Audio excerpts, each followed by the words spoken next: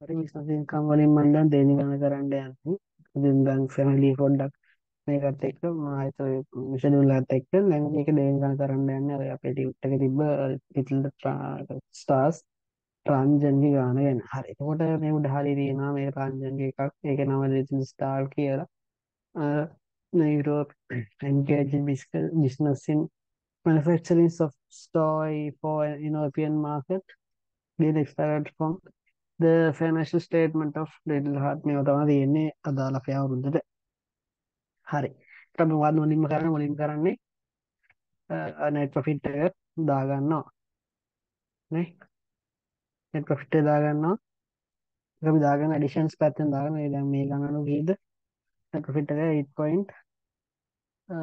කියන 8යි 5යි 8යි 1යි බිංදුව 3. ඕ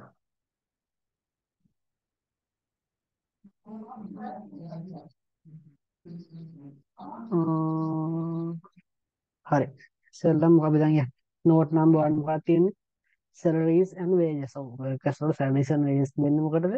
අපේ තියෙන income එක generate කරගන්න. අපි income අපි කලින් වීඩියෝ කිව්වා අපි ගොඩක් කරලා අපි ගන්න ඕනේ business income එක calculate කරද්දී අපි ගන්න ඕනේ අපිට allowable තියෙන්නේ business එකේ income එක generate කරන්න දරපු expenses. ඒක බලන්නකො මේක බලන එකෙන් තමයි කියන්නේ. හරි. ඒක බලන්න කවන්නේ. එතකොට මේ salaries and wages කියන එක එහෙම අවුලක් නැහැ. හරිද? මොකද salaries and wages කියන එක ඔයාලට පුළුවන් මේ salaries and wages කියලා දාන්න පුළුවන්. salaries කියලා දාලා ඒක කිසි අවුලක් නැහැ. ඒක allowed. ඒ කියන්නේ දැනටත් අඩු කරලා තියෙන ලාභයෙන් ඒක අඩු කරාට අවුලක් නැහැ. හින්දා කිසි දෙයක් and subtraction ආයෙ මුකුත් කරන්න නැත. හරිද? ඉස්සර වෙලා මේ කොච්චරද ඉස්සර වෙලා තියෙනවා මිස්ටර් රංජන්ස් සැලරි. මිස්ටර් රංජන්ගේ සැලරි එක තියෙනවා කියපු එක මිස්ටර් රංජන්ගේ අප්‍රේල් මාස 2022 සැලරි එක. එතකොට ඒකත් අ, මොනවද පොඩ්ඩක්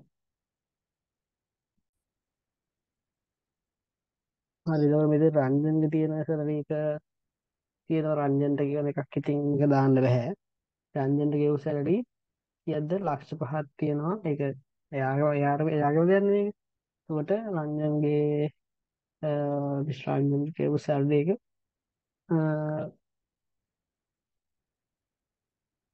අපිට ඒක දාන්න අඩු කරන්න බෑ. අපි ඒක නැවත ඇඩ් බෑක් කරන්න ඕනේ. එතකොට එකතු කරනවා. හරි. එතකොට ඉස්සෙල්ලා අපිට ටැක්ස් පේයිඩ් ඕනේ රංජන් සැලරි. එතකොට මේ අපිට ටැක්සස් කියවන ඒවා අඩු වෙන්නේ මෙහෙන් නෙමෙයි. අඩු වෙන්නේ මම දන්නේ ඒක නෙමෙයි. අපිට ටැක්ස් කියන ඒවා බෑ මෙතනින් අඩු කරන්න. එතකොට මේ අපිට එක ඉතින් දාන්නේ ඒකත් අපි අඩු කරන්න බෑ. අපිට මේ බිස්නස් එකේ ඉන්කම් එකෙන් ඒක නැවත අපි ඇඩ් කරන්න ඕනේ. හරි. දෙක බෑ ඒක බෑ. එතකොට 15000 නැවත ඇඩ් බැක් කිරීමක් කරන්න වෙනවා. හරි. ඊට පස්සේ යනවා මොකක්ද තියෙන්නේ? employees provident trust fund එකට කරපු ගෙවීම්. ඒක අවුලක් නැහැ. මොකද ඒක EPF එකට යන ගෙවීම් කොහොමත් කිසි අවුලක් නැහැ. මොකද ඒක allowed for deductions. හරි. නමුත් තව තියෙනවා staff welfare කියලා එකක් තියෙනවා. ඒක යටතේ note number එකක් තියෙනවා. බලමු 1.1 note number staff welfare expenses include amount 10,000 in 10,500 in paid for an annual get together. කියන්නේ get together කියලා කියන්නේ මොකද්ද? get together කියන්නේ get together කියන්නේ මොකද්ද? කක්කරි මොකද්ද මේ entertainment expense එකක්. කියන අපිට ඒක annual get together එකේ 10,500 නැවත add back කිරීමක් කරන්න සිද්ධ වෙනවා. ඒ වගේම මොකද්ද මේ funeral එකකට දෙලා තියෙනවා. එතකොට මේක ඒකත් funeral එකේ තිබ්බ ගාණක් දාන්න බෑ. හරිද? ඒකත් ඒ කියන්නේ ඒක බිස්නස් එකේ ඉන්කම් ජෙනරේට් කරන්න කරපු දෙයක් නෙමෙයිනේ. මලගේකට සල්ලි දුන්නක නේ. අර 10,000ක් තියෙන්නේ. ඒ හින්දා ඒකත් දාන්න බෑ. එතකොට මේ funeral කතාව දාන්නත් බෑ. ඒ ජෙනරල් ඩිඩක්ෂන් රූල් එකට එන්නේ නැහැ. හරි. එතකොට කියන හැමදේම ප්‍රශ්න කරන්න මේක ඉන්න අපිට පුළුවන් ද අපේ ඉන්කම් එක වැඩි වෙනවද ඉන්කම් එක ජෙනරේට් කරන්න මේක බලපානවද මේ එක්ස්පෙන්ස් එකක් තිබ්බා බලපානවා නම් allowed බලපාන්න නැත්නම් disallowed හරි දෙකට මොකක්ද කියන්නේ provision for gratuity නේ ඒකත් නෝට් එකක් තියෙනවා 1.1 වල අපි ඒකට උදේ දෙනවා provision for අද අපි කියන්නේ provision එක provision එක කියලා අවුරුද්ද දර ඉතල තියෙනවා ප්‍රොවිෂන් එක ගැටිවිටි වලට කොච්චර 85 ගණක් තියෙනවා ප්‍රොවිෂන් එක කියලා 85 නේ අපි සම්මන් කියවන් කලින් අනිත් ප්‍රොවිෂන් අපි අඩු කරන්නේ ලාභයෙන් අපිට ප්‍රොවිෂන් අඩු කරන්න කිසි GP කියලා ගැටිවිටි ප්‍රොවිෂන් අඩු කරලා දෙනවා අපි ඒක නැවත ඇඩ් බෑක් කිරීම සිදු කරන්න ඕනේ හරි 85000 ඒ කීයක් කර ගැටිවිටි ඇත්තටම පේ කරලා තියෙනවා නම් අවුරුද්ද තුනට අන්න ඒක අඩු කරන්න පුළුවන් මේ ගැටි පේමන්ට් එකක් විදිහට කීයක් දැන් ගෙන තියෙනවද පේමන්ට් ඩියුරින් ඩිය ගැටිවිටි 45000ක් තියෙනවා හරි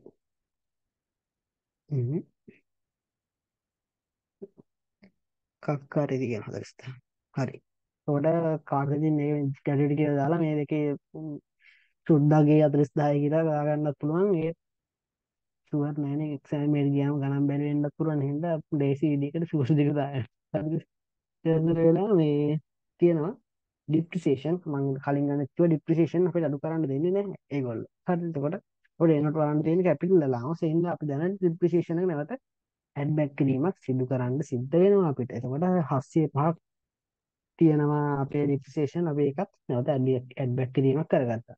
ඉලෙක්ට්‍රිසිටි ඇන්ඩ් ටෙලිෆෝන්ස් අපි අපිට ඒක ඕනේ ජෙනරේට් කරන්න අපේ එකට ඒක allowed දැන් අඩු කරලා තියෙන්නේ කිසි දෙයක් ආයෙ කරන්න යන්නේ නැත්නම් ඒක ටෙලිෆෝන් කියලා දාලා allowed කියලා දාන්න පුළුවන්. allowed කියලා වරණක් කර දාන්න පුළුවන්. හරිද? හරි. ඊට පස්සේ ගත්තාම මිස්ටර් රංජන්ස් පර්සනල් ඉන්ෂුරන්ස් පර්සනල් කියලා තේරෙනවානේ පර්සනල් ඉන්ෂුරන්ස් අපිට අදාළ නැහැ ඒක බිස්නස් එකේ එක්ස්පෙන්ස් එක අඩු කරන්න බෑ එතකොට ඒක නැවත අපිට ඇඩ් බෑක් කිරීමක් සිදු කරන්න වෙනවා එතන පර්සනල් ඉන්ෂුරන්ස් එක කොච්චරද තියෙන්නේ 40000ක් විතර තියෙනවා මට පේන විදියට ඔව් මම ලක්ෂ 4ක් කියලා දැම්මා 1 2 3 4 හරි මිස්ටර් රංජන්ස් හරි ලෝකල් ට්‍රැවලින් කියලා තියෙනවා ලෝකල් ට්‍රැවලින් අපිට මෙහෙම තවන් ලෝකල් ට්‍රැවල් කියන්නේ බිස්නස් එකක යන්න දෙනවනේ වටේදී. ඒකට ඒකත් අවුලක් නැති නේද? ලෝකල් ට්‍රැවලින් අපිට අවුලක් නැහැ. ඔයාලට පුළුවන් ස්කිට්ස් allowed කියලා දාන්න පුළුවන්. හරි. ඉතින්ලා ලීගල් ෆීස් කියලා ලීගල් ෆීස් වල නෝට් එකක් තියෙනවා.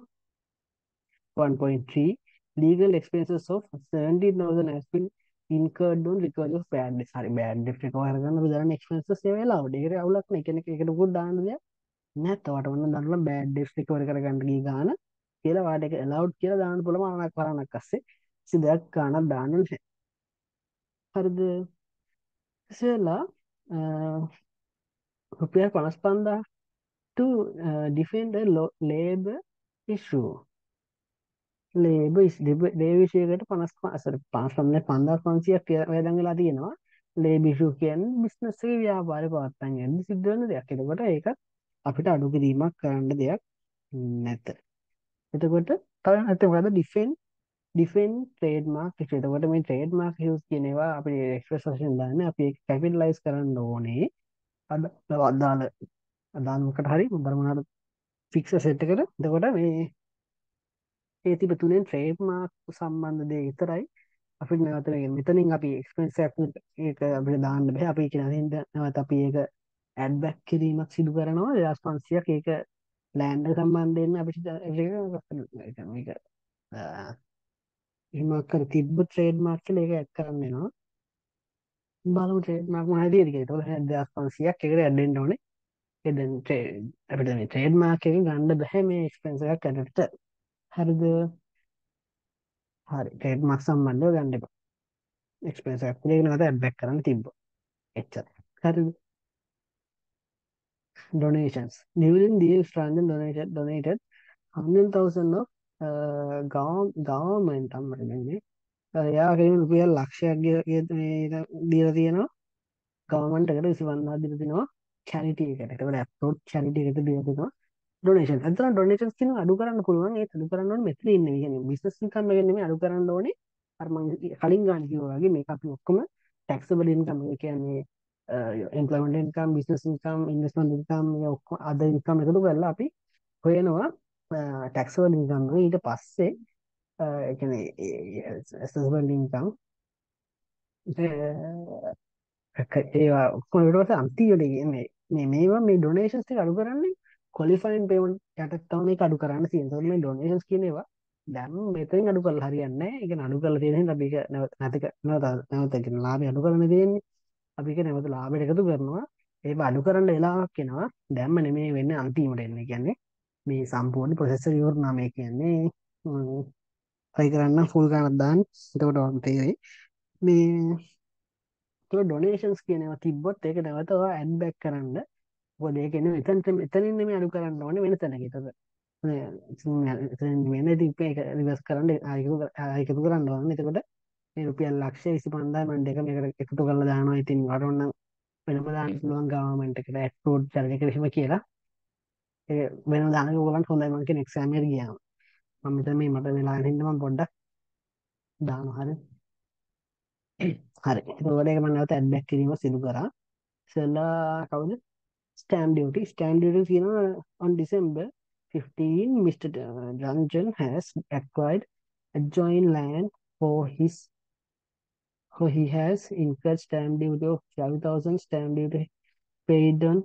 හරි. එතකොට මේ මොකක් හරි ලෑන්ඩ් එකකට ස්ටෑම්ප් ඩියුටි ගෙවුවා කිව්වොත් ඒ ලෑන්ඩ් එක ඒක එක්ස්පෙන්ස් එකක් වෙන්නේ ස්ටෑම්ප් ඩියුටි ඒක ලෑන්ඩ් එකට කැපිටලයිස් කිරීමක් තමයි මම දන්න විදිහට සිදු කරන්නේ. එතකොට මේ ස්ටෑම්ප් ඩියුටි 5000 නැවත ඇඩ් බැක් කිරීම සිදු කරන්න වෙනවා. මොකද ඒක එක්ස්පෙන්ස් එකක් නෙමෙයි ඒක කැපිටලයිස් කරන්න ඕන දෙයක්.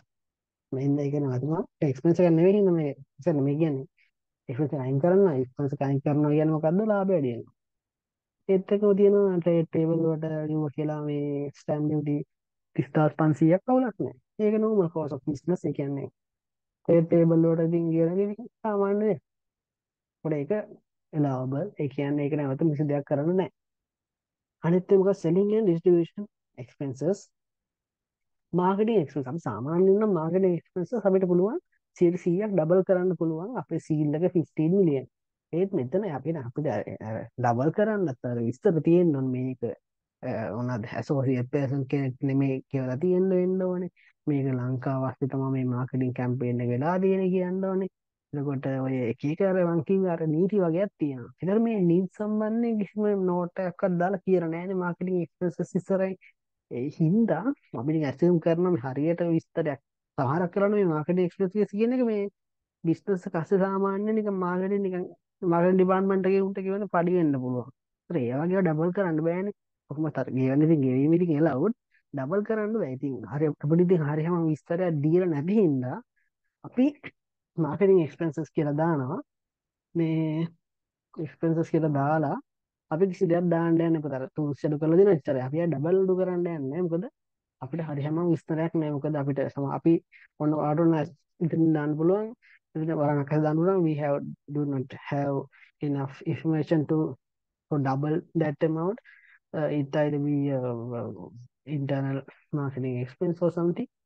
අපිට එහෙම කියන්න වෙනවා. ඒකට සාමාන්‍ය විස්තර තිබ්බනම් හරියට මේක මෙහෙමයි මේක ටීවී දාලා තියෙනවා සෝෂල් මීඩියා දාලා තියෙන මාකටිං එක්ස්පෙන්ස් අහන්න. එතකොට මේ ලක්ෂ 3 වාට තව ලක්ෂ 3ක් දාන්න පුළුවන්. තව ලක්ෂ 3ක් අඩු කරන්න පුළුවන් ඔයාලට මේ ලාභේ. එහෙම දීලා නැති හින්දා අපි රිස්ක් එකක් ගන්නද එහෙම දාද්දිවා හේතුවක් දාන්න වරණක් අස්සේ නැත්තම් අවුල්. හිතවලද provisions for bad debts and අනිවාර්යෙන් provisions දාන්න බෑ. එතකොට මොකද්ද දාන්න ඕනේ? provision for doubtful debts. doubtful debts. එතකොට ඒක මම නැවත ඇඩ් බැක් කරනවා 9,500. අනිත් එක මොකක්ද තියෙන්නේ? sorry ඒකේ මේ නෝට් එකක් තියෙනවා. කොහොමද provision එක ඇඩ් බැක් කරන්න ඕනේ? කොහොමද තියෙන්නේ? 91,500 නේ provision එක. details of හරි Tera Mart customer who bankrupt during bankrupt ලා කියන්නේ මොකද්ද? bankrupt එක කියන්නේ ඇත්තටම මේක අඩුවීමක් නේ. ඒකෝට අපි දැන් provision එක අඩු කරානේ. provision එකෙන් තමයි මේක හැදලා තිබ්බේ. මේකෙන් තමයි provision එක හැදලා තිබ්බේ. අපි දැන් provision එක දැන් නැවත add back කරා කියන්නේ අර සිදුවෙච්ච ඇත්ත දේවල් අපි නැවත කරන්න ඕනේ. කියන්නේ සිද්ධ වෙලා තියෙන ඇත්ත expenses ටික අපි නැවත අඩු කරන්න ඕන ලාභේ. provision එක නැවත එකතු කරානේ. හරි. එතකොට මෙතන ඇත්තටම එක්කෙනෙක් බැංක් රට්ටලා තියෙන බැංක් රට්ටලකින් මොකද්ද බෑඩ් ඩෙබ්ට්ස් එකක් වෙලා තියෙනවා. බෑඩ් ඩෙබ්ට්ස් එකක් වෙලා තියෙනවා. එතකොට බෑඩ් කොච්චරද 70,000ක් වෙලා තියෙනවා. ඔබ 70,000 අඩු කරනවා සෝරි මේක කරන්නේ අඩු කරන්නේ හැද 70,000 අඩු කරනවා. හරිද 70,000 කොහොමද අඩු වෙලා තිබ්බේ නෑ කලින් 91,500 ඉතින් අඩු වෙලා තිබ්බේ 91,500 හැදෙන්නේ ඔය තියෙන ෆිගර්ස් වලින් 91,500 දෙන්න මම රිවර්ස් කරා කියන්නේ ඔය කිසිම දෙයක් කොයින්වත් සටහන් වෙලා නැහැ. හරි ඊට වෙලා තියෙනවා මොකද්ද 105ක් ප්‍රොවිෂන් ඔෆ් ඩේටාස් ඉතින් ප්‍රොවිෂන් කොහෙවත් දාන්න යන්නේ නැහැ 95,500 ඒක තමයි මොකක්ද තියෙන්නේ බෑඩ් ඩෙට්ස් රිකවර් බෑඩ් ඩෙට්ස් රිකවර් කරගත්තේ තියෙනවා කලින් අවුරුද්දේ කැපිලා ගිය ඒවා. එතකොට බෑඩ් ඩෙට්ස් රිකවර් කරගත්තේ කොච්චර තියෙනවද? බෑඩ් ඩෙට්ස් රිකවර් කරගත්තොත් මම කලින් කිව්වා බෑඩ් ඩෙට්ස් රිකවර් කරගත්තොත් ඒක ඉන්කම් එකක්. ඉන්කම් එකක් කියන්නේ මොකද වෙන්නේ? ප්‍රොෆිට් එක වැඩි වෙනවා. එතකොට 72,500ක් දාන්න පුළුවන් අපිට බෑඩ් ඩෙට්ස්. හරි ඒකෝද අපිට ඒක ලාභයට එකතු කරන්න සිද්ධ වෙනවා. බෑඩ් ඩෙට්ස් උනාම අපි එක්ස්පෙන්ස් එකක් වශයෙන් සලකනවා. බෑඩ් ඩෙට්ස් ප්‍රොවිෂන් එකක් තිබ්බොත් අපි ඒකට ඇඩ් බැක් කිරීමක් කරනවා. බෑඩ් ඩෙට්ස් රිකවර් වෙලා තිබ්බොත් අපි ඒක ලාභයට එකතු කරන්න දෙනවා. මොකද අපි ඒක සලකන්නේ එක්ස්පෙන්ස් එකක් විදියට හින්දා. හරි. එතකොට ප්‍රොවිෂන් එකත් හරි. අනිත් එක ෆයිනෑන්ස් and other expenses. ඒකේ ලීස්ට් ඉන්ට්‍රස්ට් කියලා එකක් තියෙනවා. ඒක නෝට් එකක් තියෙනවා. බලන්න 3.1 එක on July 1st of හරි 150,000 worth of factory machine was taken under finance lease agreement for a period of 30 months. Monthly installment of lease 605 including හරි දැන් මේ මොකක්ද මේක කරලා තියෙන්නේ මෙතන දැන් මාස 30ක කරන් තියෙන මාස 30ක් කියනකොට මේක ෆයිනාන්ස් ලීස් කරන් තියෙන්නේ එතකොට මේකට පොලියක් යනවනේ ඒ පොලිය දැන් අපිට ගන්න පුළුවන් ද බැරිද කියලා බලන්න තියෙනවා අපිට දැන් මේ කරන් තියෙන්නේ හරි මැෂින් එක කරන් තියෙනවා මැෂින් එක කරන් තියෙන්නේ සෝරි මැෂින් එකක් කරන් තියෙන ෆැක්ටරි මැෂින් එකක් නේ ඒක ෆැක්ටරි මැෂින් එකක් ගන්න වැඩ කරන්නනේ එතකොට මේක දැන් මම කලින් අහන්නේ කිව්වා අපි දැන් මොකක් හරි ගත්ත ණයක පොලිය නැත්නම් මොකක් හරි දෙක පොලිය බලන්න ඕන අපි ගත්ත දේ ගත්තේ අයි බිස්නස් එකේ වැඩ කරනම් ගත්ත බිස්නස් එකේ බිස්නස් එකට වැඩ කරන්න නම් ගත්තේ බිස්නස් එකේ කාර්ය ප්‍රාර්ථන වෙන නම් ඒක ගත්තේ නැත්නම් බිස්නස් එකේ ඇසට් එකක් නම් ගත්තේ ඒ වෙනුවෙන් පොලියක් නම් අපිට ඒක දාන්න පුළුවන් ඒතර මේ ඉන්ට්‍රස්ට් එක්ස්පෙන්ස් එක allowed එක්ස්පෙන්ස් එකක් එතකොට ඒකට කිසි අවුලක් නැහැ. ඔයාලට allowed කියලා දාන්න පුළුවන් කිසි දෙයක් නොදා ඉන්න පුළුවන්. මොකද දැන් මේක ලාභයෙන් අඩු වෙලා තියෙන්නේ. ආයෙ අඩු කරන්න දෙයක් නැහැ. කවුද මොකද දිනා ගන්න ඕනේ? දැන් මෙතන 1,50,000කට ගත්තන දැන් මම මෙතන ෆයිනෑන්ස් ලීස් එකකට. මේකට 1,50,000 වශයෙන් ගත්තනේ මම. හරිනේ. එතකොට 1,50,000ක් වටින ගත්තාම දැන් මේක ගන්න ෆයිනෑන්ස් ලීස් වලින්ද අපි මේකට අපි අර මේ මොනවාද අපේ ඉදිරිය කැපිටල් allowance බලද්දී අපි මේකට කැපිටල් allowance බලන්න ඕනේ. අපි මේකෙදි අපි කැපිටල් allowance බලද්දී අපි useful lifetime එක විදියට ගන්නේ අපේ තියෙන ලීසින් කාල සීමාව. මාස 30ක් කියන්නේ කොච්චරද? මාස 30ක් කියන්නේ මාස 30ක් කියන්නේ අවුරුදු 5ක් විතරනේ. එන්නනේ. අවුරුදු 5ක් විතර තමයි මාස 30ක් කියන්නේ. ඒකට ඔයා ඒකෙන් ගන්න ඕනේ. ඒ කියන්නේ ඒකෙන් තමයි බෙදන්න ඕනේ. හරි.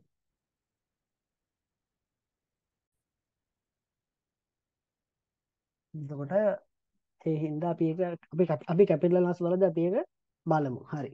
ඊට වෙලා අපි දැන් යන්න ඕනේ අපි දැන් කැපිටල් ලස් බලද්දී අපි දැන් බලන්න තමයි ඕනේ කැපිටල් ලස් පැත්තට තමයි අපි දැන් යන්නේ. එතකොට කැපිටල් ලස් බලද්දී මම දැන් ඉතින් අර එකින් එක මම ඉතින් හදන්න ඕනේ නැහැ.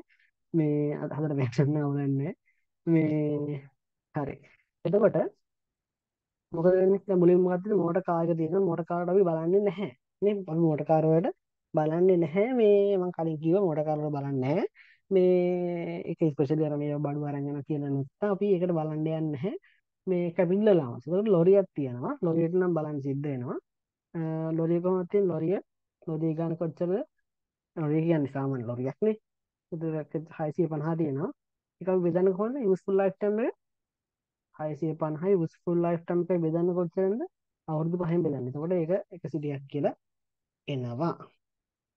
හරි. එතකොට තමනක් තියෙන ඇසුරලා තියෙනවා container 1 කියලා තියෙනවා C1 කියලා මම දාන්න.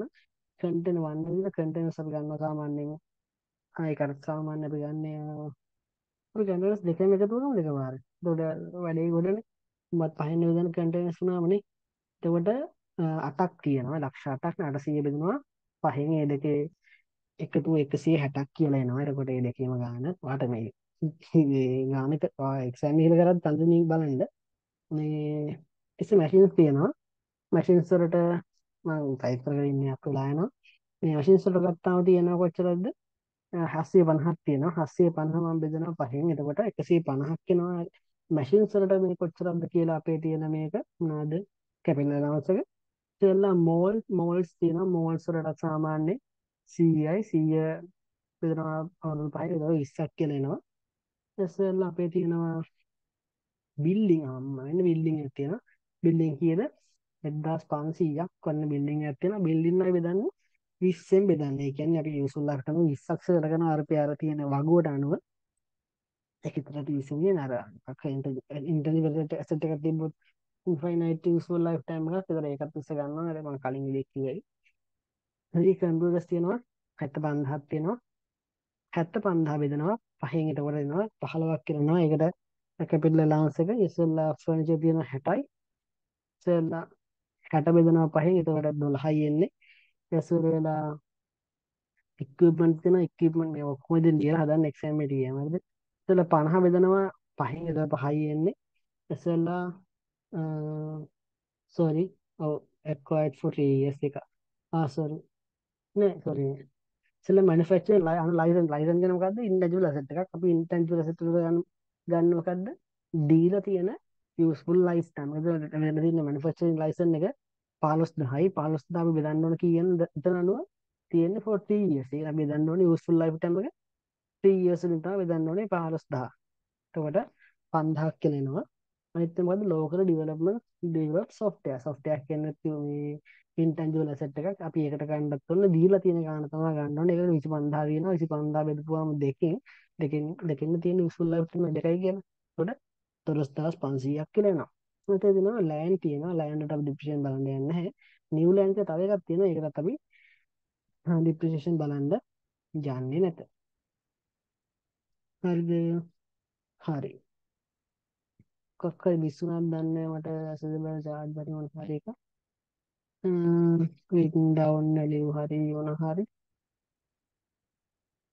කොක්කයි විශ්ුණක් දන්නේ මට. මේ ඒතමට ඉස්සලා තියෙන ගන්නේ. ඔය මැෂින් තුල ගාන වෙනස් වෙනවා. මං හිතන විදියට. හරි මට ඒක සමාවෙන් මට වැරදුනා. මට උඩේ කියලා දැක්කේ නෑ මම ඒක වුනේ. එතකොට මම මැෂින් acquired in 2019 වෙදිගත්ත මැෂින් එකක්.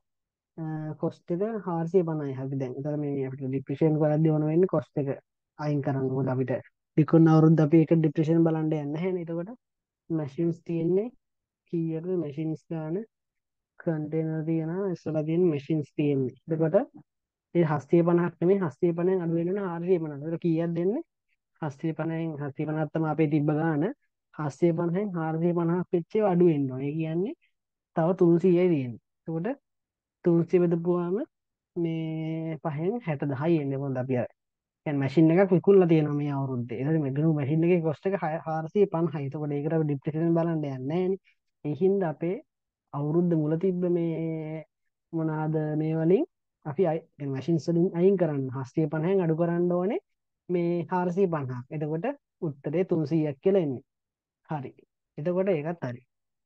ඊයසර වෙලා අපේ තියෙන මේ මැෂින් එකේ අපි දැන් මැෂින් එක කිව්වලා තියෙනවනේ.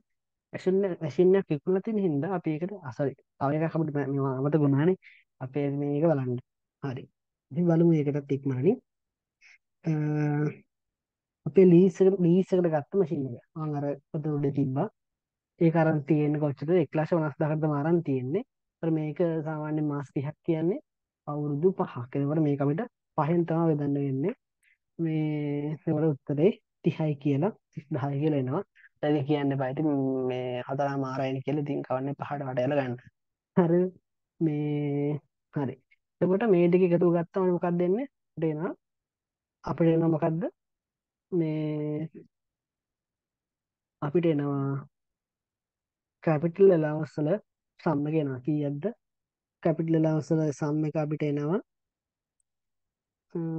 මේක 5,00,000 ගාණක් නේ. කැපිටල් ඇලවන්ස් කියලා 5,00,000 ගාණක් එනවා. හරි.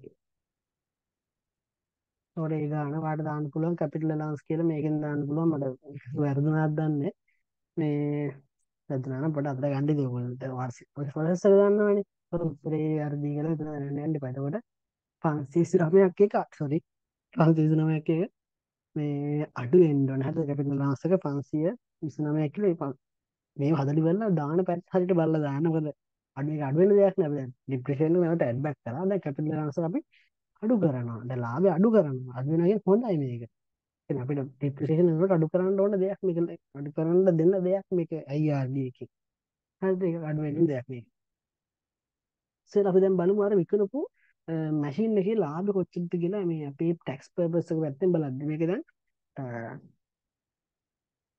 ටැක්ස් පර්පස් එක පැත්තෙන් බලද්දි දැන් මේක ඉතින්ලා මේ අරන් තියෙන 2019 20 කියන අවුරුද්දම අරන් තියෙන්නේ ඒක මුලින් 19 20 කියන අවුරුද්ද තමයි මේක අරන් තියෙන්නේ මේක විකුණලා තියෙනවා අපේ අවුරුද්දේ ඒක අවුලක් නෑ එතකොට 19 20 කියන්නේ 19 20 ගත්තම ඒ අවුරුද්දේ ඩිප්‍රිසියේෂන් බලන්න ඕනේ එතකොට ඊට පස්සේ මොකක්ද දෙන අවුරුද්ද 20 21 ඒතර ඒ අවුරුද්දේ බලන්න ඕනේ එතන මොකද 21 22 ඒ අවුරුද්දේ බලන්න අවුරුදු 3ක් එතකොට අපි දැන් මොකක්ද දෙන්නේ 22 23 ඒ අවුරුද්ද වික්කනේ විකුණනකොට අපි ඩිප්‍රිසියේෂන් බලන්න යන්නේ කියන අපේ මොනවාද කැපිටල් ලස් බලන්න යන්නේ නැහැ. එතකොට මේක අරන් තියෙන කොස්ට් එක කීයටද?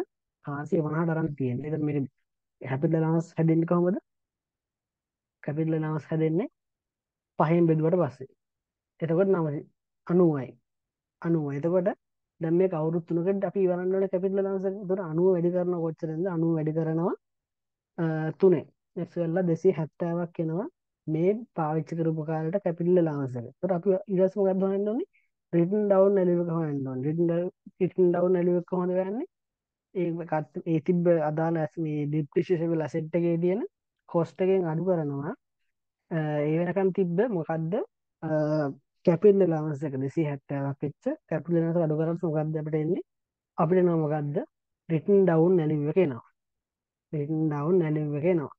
ඊට පස්සේ වෙලා අපි රිටන් ඩවුන් වැලියු එක අපිට හම්බෙච්ච කන්සිඩරේෂන් එක අපිට හම්බෙච්ච කොච්චරද මේකට හම්බුනේ අපිට කොච්චරක් ගෙව්වද යා විකුණලා දෙන කීයද 220 තමයි විකුණලා තියෙන්නේ එතකොට 180ක් කරන 180ක රින් ඩවුන් එකක් තිබ්බ එකක් අපි 220ට කියන්නේ කොච්චර ලාභයිද අපිට 40ක් ලාභ අපි කියනවා මොකද්ද ඇසෙසබල් charge කියලා කියනවා අපි ඒක ඇසෙසබල් charge කියලා දැන් මේක ලාභයක් හින්දා අපි ඒක අපේ තියෙන ලාභයට ඇඩ් කරනවා ඒක මේක 40000 ලාභයට ඇඩ් වෙනවා හරි ඉතින් අපි දැන් ආයෙ ගානේ උඩට යනවා මොකද තියෙන product development expenses 75000ක් incurred during the year included in manufacturing cost where the research is carried out at University of Moratuwa එතකොට මේ තියෙන මේ සමන් රිසර්ච් එක්ස්පෙන්සස් අපිට ඒක ඩබල් කරන්න පුළුවන් එතකොට මේ 75000 දන්ට අඩු කරලා තියෙනවා අපිට තව මේක තව 75000ක් අඩු කිරීමේ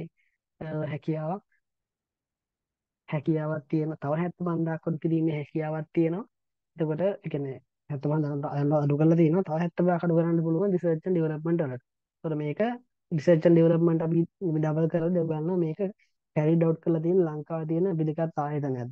යුනිවර්සිටි එකක් වෙන්න පුළුවන් නැත්නම් රිසර්ච් කරන ආයතනයක් වෙන්න පුළුවන්. තව දෙයක් තමයි මේක කැරිඩ් අවුට් කරලා තියෙන්නේ ලංකාව ඇතුළත. එතකොට මේකෙන් මේ බෙනිෆිට් හම්බෙනවද ඒව බලන්න තියෙනවා. ඒක චුට්ටක් බලන්න වෙනවා ඕගොල්ලන්ට ටියුට් එකේ පොඩ්ඩක් ගිහිල්ලා රිසර්ච් පැත්තට ගිහිල්ලා පොඩ්ඩක් වරණ වර්ඩ් ඩොකියුමන්ට් එක PDF එකට හරවලා අපි බිස්නස් ඉන්කම්පියුට් එක සර්ච් කරන්න සර්ච් කරලා බලන්න රිසර්ච් කියන්නේ රිසර්ච් කරලා බලපුවම මොනවද තියෙන්නේ ඒක සාමාන්‍ය හොඳ ක්‍රමයක් හරි එතකොට තව 75000ක් අඩු කරනවා අපි සබ්ට්‍රැක්ෂන් විදියට දැන් ගාන උඩට මේ අපි ගාන උඩ පොඩ්ඩක් බැලුවේ නේ ගාන උඩ මොනවද තියෙන්නේ ටර්නෝවර් එක්ස්පෝර්ට් එක අවුලක් නැහැ සේල්ස් ඉතින් තියෙන්න ඕනේ අවුලක් නැහැ gain on disposal of machine ඒක අපිට අපි ඒක අඩු කරන්න ඕනේ දැන් මේ ගේන් එකක් මේක අපි ටැක්ස් පර්පස් එකත් එක්ක බලද්දී මේ තියෙන ගාන වැරදි අපි ඇත්ත ගාන සසබල් චාර්ජ් එක හෙව්වනේ ඒතකොට දැන් මේක දැනටම මේක ලාභයට එකතු වෙලා තියෙන හින්දා අපි මේක නැවත ලාභයෙන් අඩු කරන්න ඕනේ දැන් ගේන් එකක් කියන ලාභයට එකතු කරන්න තියෙන්නේ අපි ඒක රිවර්ස් කරන මොකද කරන්න ඕනේ අපි ඒක අඩු කරන්න ඕනේ මම කලින් ගැන අඩු කරේ නැද්ද මේ මේක අඩු කරන්නේ නැත්නම් අඩු කරන්න ඕනේ කියලා හිතාගන්න හරිද ඉතින් ඩිවිඩන්ඩ් ඉන්කම් එක තියෙනවා මේ ඒකත් දැන් ඩිවිඩන්ඩ් ඉන්කම් එක මෙතනට එන්නේ ඩිවිඩන්ඩ් ඉන්කම් එක එන්න ඕනේ ඉන්වෙස්ට්මන්ට් ඉන්කම් එක. එතකොට ඒකත් මෙතනින් අඩු වෙන්න ඕනේ දෙයක්. මේ චෝ හරි එසර ඒක හරි අනිතුමා තියෙන්නේ දී ඉන්ට්‍රස්ට් ඉන්කම් එක ඉන්ට්‍රස්ට් ඉන්කම් එක එන්නේ මොකක් හරි ඉන්ට්‍රස්ට් ඉන්කම් එක එන්නේ මෙතනට තමයි ඒක එන්නේ ඉන්වෙස්ට්මන්ට් ඉන්කම් එකට ඒකින්ද මම එතනින් අඩු කරන්න දුන්නා අඩු කරලා මම ඒක ඉන්ට්‍රස්ට් ඉන්කම් එකට තමයි දාන්න ඕනේ ඒක එතනට එන්නේ නැහැ එතකොට එහෙම තමයි යන්නේ එතකොට තව එක්ස්පෙන්සර් මේ ඔක්කොම දැම්මා ෆයිනෑන්ස් එක දැම්මා අපි ඉතින් ඔක්කොම දාන්න ඇතිනේ හිතන ඔක්කොම දාන්න ඇති කියලා ඩිප්‍රිසියන් එකතු කරලා තියෙනවා රිසිවබල් චාර්ජ් එක 150 අපි ඔක්කොම දැන් දාලා කියනවා ඉන්ට්‍රස්ට් කියලා ඒක දාලා තියෙනවා හරි එතකොට කොහොමද තමයි මේක දෙන්නේ අපි දැන් මේක එහෙම දැන් මේක මේක වර්කින් එකක් හරිද අපි ඉතින් මේක ඔක්කොම ගොඩ හදන්න යන්නේ මම නිකන් පෙන්නුවොත් අපි සාමාන්‍යයෙන් මේක තමයි අපේ ගාන ෂෙඩියුල් එක අපි ඉස්සෙල්ලා මෙහෙම තියෙනවා accessible income from employment කියලා දාලා ඉවරලා මෙතනින් දාන working one කියලා දාලා අපි අර මම අර කලින් ඉඩස්සල හැදුවේ ඉන්කම් ඉන්කම් එක වගු ගහලා ඒක හදනවා ඒක ඉස්සර හදලා ඉවරලා දානවා ඉස්සෙල්ලා මේ දැන් වගු එකක් එන්න ඕනේ බිස්නස් ඉන්කම් තියෙනවානේ working two කියලා දැම්මා අපි දැන් මේ ගහන working නගෝ ගහවා මේ working නගෝ ගහවා හරි ඉස්සෙල්ලා ඉන්කම් එකට තව මේ වගේ working නගෝ ගන්නකොට මේවල තියෙන එකතු අන්තිම එකතුව තමයි එන්නේ දැන් මේ එකතුව පැත්තේ එකතුව අරගෙන අඩු පැත්තක දුවරන් එකතුව පැත්තෙන් අඩු කරලා ඒ ගාණක් එනවනේ අපි තුන් මිලියනක් එනවා කියලා ඒකක් බෙදන්න ඕනේ මාස 9යි මාස 3යි කියලා විතර තමයි මේ මෙන්න මෙතන දාන්න ඕනේ. අද මෙතන දාද්දි අපි බලමු ගාණක මම පොඩ්ඩක් මේ අයිඩි එකක් දෙදී යන්නේ ඔයගොල්ලන්ට. ඒක එච්චර අවුලක් නෑ. අහුන දැන් ඔයාලා දැන් නැන්ට ඔයාලට ඉන්කම් ඉන්කම් එක ගැන අයිඩියා එකක් තියෙනවා නම් බිස්නස් ඉන්කම් එක ගැන අයිඩියා එකක් තියෙනවා නම් ඔයාලට මුල් ප්‍රශ්නේ ලකුණු 30කට ආසන්න 40ක් දෙනවා නම් 40න් 30කට ආසන්න ගාණ 30කට අඩි ගාණක් වුණත් ගන්න පුළුවන් වෙයි. මේ ඉන්වෙස්ට්මන්ට් ඉන්කම් එක පොඩ්ඩක් ඔයගොල්ලෝ බලාගන්න. මේ ක්ලික් වලින් බලාගන්න මේ හොඳට කියවලා පොඩ්ඩක් බලලා කරගන්න. එහෙනම් මේ මම දෙකේ දුන්න ගානෙත් බිස්නස් ඉන්කම් එක දාන්න ඒක චුට්ටක් වෙලා යයි. බලමු. නැත්නම් ඒක දාන්න නැතුව ඒකෙන් ෆයිනල් ගානක් දාන්න පුළුවන්. බලමු. හරි එහෙනම් මේ ටික කරගන්න මේ මම බලමු. තව වීඩියෝ එකක් දායි. මොකක්ද දායිද දන්නේ නැහැ. එක්ක මේ මින්ටේ ගන්න බලන්න නැත්නම් අන්තිම ගානක් එකපාර දාන්න පුළුවන්. එහෙනම් හැමෝටම බයි මේ